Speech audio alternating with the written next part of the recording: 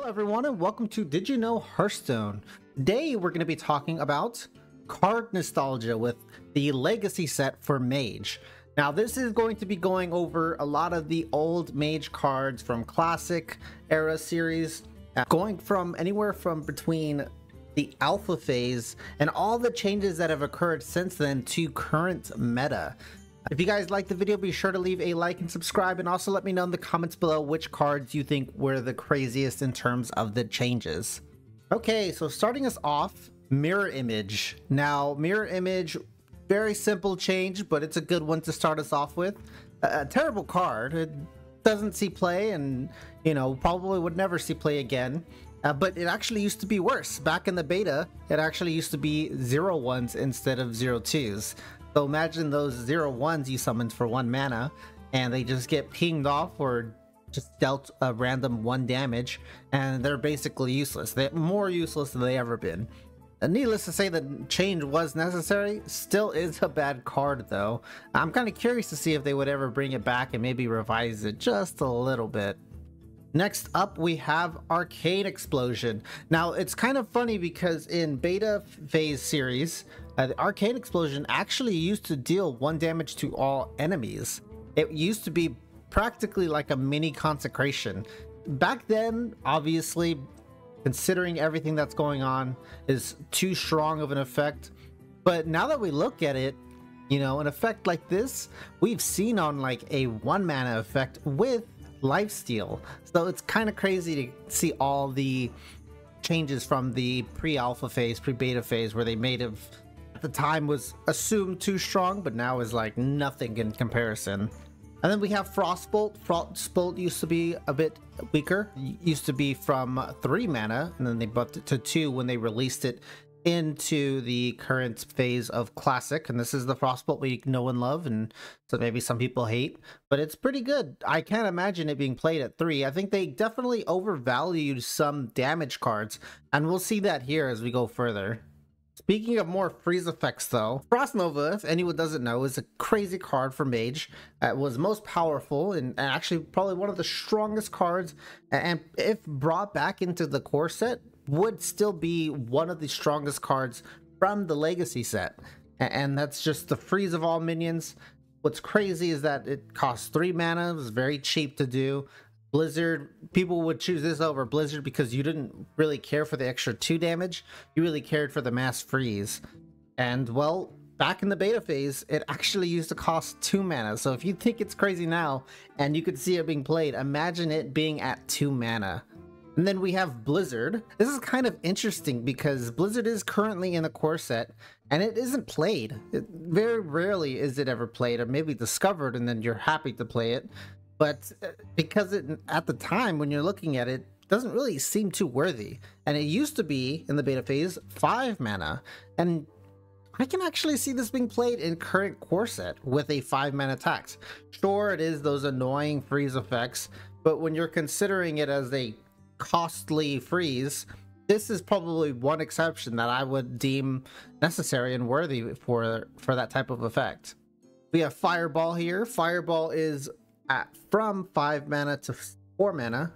Again, they kind of overshot the damage aspects, so they thought damage was a lot more.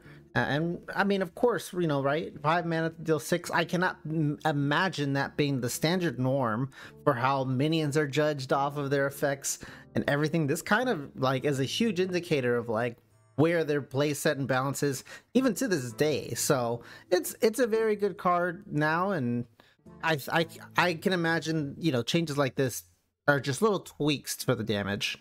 Ice Barrier, with the whole aspect, had a small simple change, but it's something I actually wanted to discuss. The previous, or the current one we know, is on the right. When your hero is attacked, gain 8 armor. That's obvious, but it used to be in the Classic series way back when, as soon as your hero is attacked, gain 8 armor. And that got me thinking that imagine if we had this as our main standard of whenever your hero's attacked or whenever this minion does something, just imagine it being every minion has as soon as. I can't imagine it kind of rolling off the tongue as best as the whenever or when. So, if you had like whenever this minion attacks, restore 5 health. You know, like, would be weird to say is as soon as your minion attacks or as soon as this minion attacks. It's just a weird roundabout way of keywording, which I'm glad they kind of got rid of, and no other card exists that does this. Vaporize was a very different card way back in the alpha phase. We all know it. Whenever a minion attacks your hero, destroy it. But it used to be whenever your opponent plays a minion, destroy it, which is a much stronger effect. And in my opinion, I would love to see if they would actually change it to something like this. And it might be seen as playable, because currently, even in any type of Secret Mage, I don't think they have favored Vaporize as one of the options. And although Secret Mage can get quite annoying, giving them different options and versatility is kind of nice. And especially in Discover options, opens up a lot more uses for it. Counterspell used to be very slightly different. I'm kind of curious as to what their mentality was on this, but back in the old Classic series, before they made all the changes, when an opponent casts a spell, counter it. And then now they changed it sometime, I think in Naxxramas or Nomergon, where it's when your opponent casts a spell, counter it. And it's kind of questionable because it's like, when an opponent, does that mean that there was maybe discussion or early phases talks of like multiple heroes being played and you can play against a free-for-all type play? Or maybe they just didn't want to clarify that that is what their case is doing, so they just clarified it with when your opponent casts a spell. Very interesting. I don't think it's like too big. Again, this is more wording Spence, but when we look at the wording, it's kind of like, where was their mindset into really changing this card? Kirin Tor Mage is from a 3-mana 3/3 back in the alpha phase. Obviously that's kind of weak in terms of playstyle, so they actually did buff it into what we know from in the classic era, which is a 3-mana 4/3. Very simple change. It's absolutely necessary. Now, Archmage Antonidas. Now, this doesn't seem like a lot, okay? I didn't really include it because it is another wording that they change from whenever you cast a spell, put a fireball spell into your hand, as opposed to add a fireball spell to your hand. And, well, that got me thinking, you know, back then they were on the right track in terms of using it, because like, I just imagine these kind of wordings and then using the get keyword whenever you cast a spell, get a fireball spell. That would fit in 2 lines, and it would be a 2-line legendary. Rather interesting to see that they have shortened it a little bit further to what we know now. And I can imagine if Antonidas got a rewording, it would definitely be that aspect, and it would fit quite well in this sense. I went over a whole video basically discussing how Blizzard Hearthstone is basically trying to get rid of the add effect or the add wording and replacing it wherever they can with a get wording, because they can simply shorten the wording a little better while also kind of getting around to the same point. It's an interesting video. If you guys haven't seen it, I'll be linking it up above somewhere up top here. But let's get on to the next cards. Okay, the next cards is the whole aspect of water elemental, and something interesting is that the freeze effects, so I mean, for one, let's just look at it. Freeze any character that water elemental damages. It actually specified the exact minion. And another thing is, when an interaction is that freeze effects didn't used to freeze armored heroes, so you would actually be able to hit, let's say, a warrior, and if they had armor and it didn't knock off and you didn't do excess damage, they wouldn't get frozen, which is kind of crazy to think about. Now, you may also be wondering why the name Duke Hydraxis is up there. Like, what is that? Well, this is kind of a little bit more of a WoW knowledge than Hearthstone knowledge of Classic era, but it is a design sense, and they actually designed the water elemental off of a specific water elemental, Duke Hydraxis, and then they put him into Hearthstone, but they just called him water elemental. So it's kind of funny to see and to consider that, you know, there's this guy up here that who knows where in WoW that's inspired all of Hearthstone, where even to this day we're getting water elementals. So it's just interesting to see. Good note on how that is, but of course those are the changes for the smaller changes. We'll get on to the next changes that are a bit more up the pace. So we have arcane missiles. Again, this is more of a wording sense.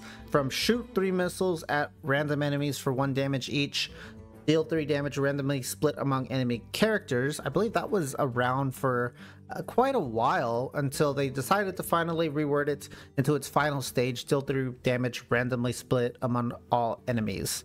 Gets around to the same point. I guess it does shorten it, but if they were wanting to implement it, which they have for the last bits, probably does save on the space of wording that they have left. I mean, it saves a word, so. Okay, and then Cone of Cold. Cone of Cold is kind of interesting, because if you guys haven't known, Cone of Cold was 3 mana.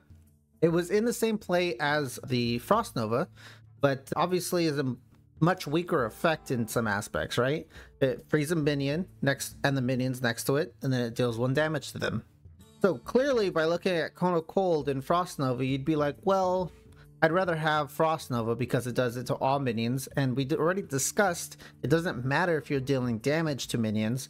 All that matters is you're freezing as many minions in the board state. Well, Blizzard has decided somewhere, I believe, like around the Barons era, that they didn't want to include freeze effects, and they wanted to make it more rarity. And so they took out Frost Nova. I believe they took out Blizzard, but they for sure took out Cone of Cold along with it. By taking out for Cone of Cold, they left it in, but they did nerf it to a 4 mana aspect.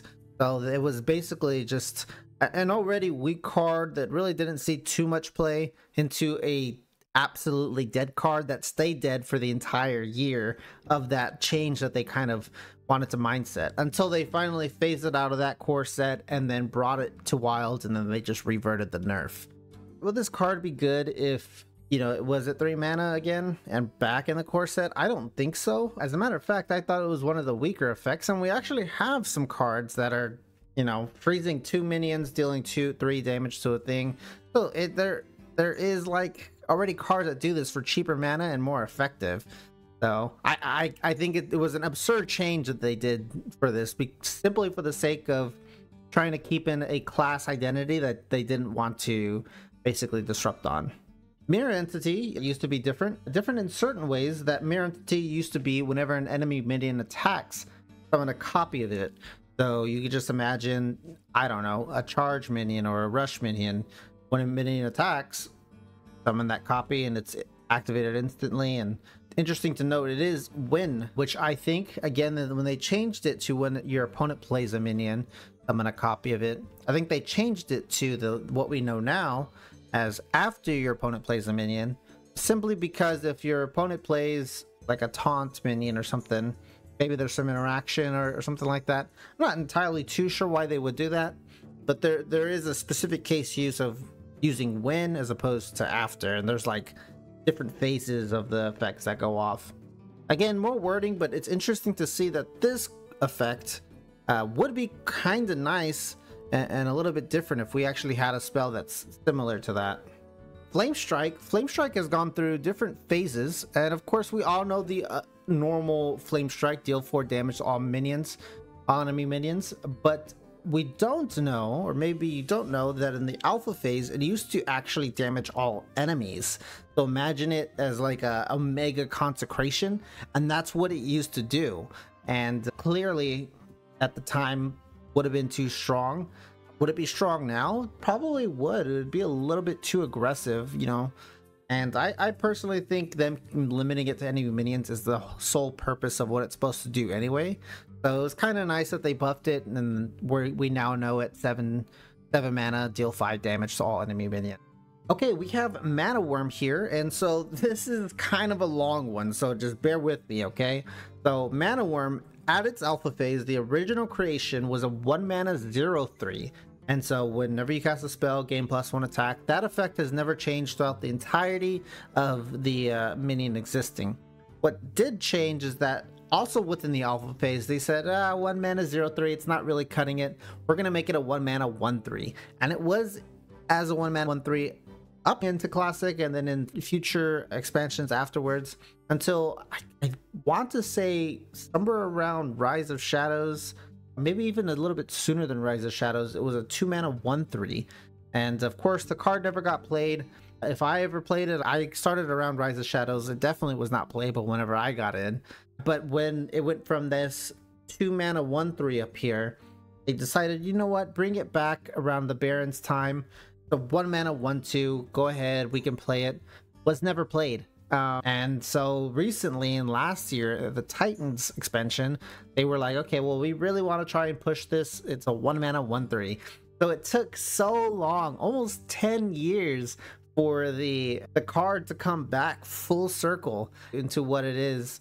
You know, it's kind of incredible to see that this incredible card that was so almighty and powerful actually is now back at a 1 mana 1/3 and doesn't really see much play. Very interesting to see how powerful cards from way back when actually don't get played anymore. Okay, and then we have Pyroblast. Pyroblast actually used to, in its alpha phase, be an 8 mana, deal 9 damage. Honestly, this is a bit odd seeing Pyroblast at 9 damage. I'm so used to the 10 damage aspect, and so recently within that beta, they did actually end up changing it to 10 damage, which seems about right. Is it powerful? Yes. And then somewhere between the beta and then, of course, leaking into the classic era, was a 10 mana, deal 10 damage, which I think is probably where you'd want it. And you might think, oh, 8 mana is like totally playable. Like, I can 10 mana Pyroblast, nobody's gonna run that. But I guarantee you knock a mana or two off, you definitely would play an 8 mana Pyroblast. And it's not even a question. Even if for whatever reason it actually didn't, I think from a design standpoint, since this is such a basic card, you want to have the effect as a staple. So having an 8 mana deal 10 damage, although it's nice and enticing, it's going to affect all your other minions, because now every single minion that does a 10 damage indicator, they're going to value it at a 8 damage or 8 mana effect. And probably is, you know, more valued at a 10 mana effect when we can put that in consideration. And then finally, the most recent change here, Sorcerer's Apprentice, used to be a 2 mana 2/2 in alpha phase. And then for whatever reason, they said it's not enough. We needed a bit more staple, so it's a 2 mana 3/2. It's been like this for so long until the Alterac Valley, where they, I believe, took out the card in the core set, or maybe shortly after Alterac Valley, and then they put that a 4 mana 3/2. It's been like that ever since, until just recently, most recent patch expansion, they said, you know what, screw it. It's still OP, so we're gonna make the spells cost 1 less, but not less than 1. Something everyone has been basically asking for since the not less than 1 effect was originally created. We've come a long way for Sorcerer's Apprentice, but finally she's back at a 2 mana 3/2. You could do some cool shenanigans, but not crazy enough where it's absolutely breaking, and it feels like a Yu-Gi-Oh game, if anything. That's gonna be it for the video, everyone. Thank you so much for watching, and if you guys did like the video, be sure to leave a like and subscribe, and also let me know in the comments what you guys think about the changes. I will be doing more of this series, so it really does help out if you leave me your inputs on what you wanted to see changed, or maybe some info that maybe I don't even know that I was looking up. But as always, thanks so much for watching.